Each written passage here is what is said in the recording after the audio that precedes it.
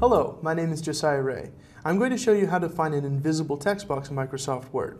And this will happen if you decide to style your text box and remove the border around it, and then you deselect it and it's completely gone. So here I am inside of Word, and I'm going to go to Insert a Text Box, and we're just going to draw a quick text box here. And you see it's got a default border around it, but I'm going to come up to Shape Outline and say No Outline.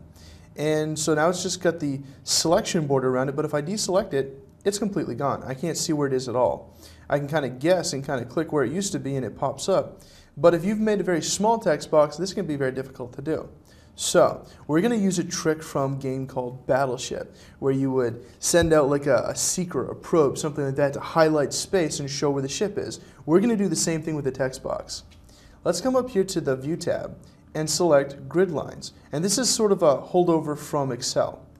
And if we do that, it highlights the entire document with grid lines, but you see that our text box is a big white square. So it really highlights exactly where the text box is. We can select it again and then put the border back if we need to. I hope you've enjoyed this video on how to find your invisible text box in Microsoft Word. If you've got any other questions, please email me at josiah@jraystudios.com. I'm Josiah Ray.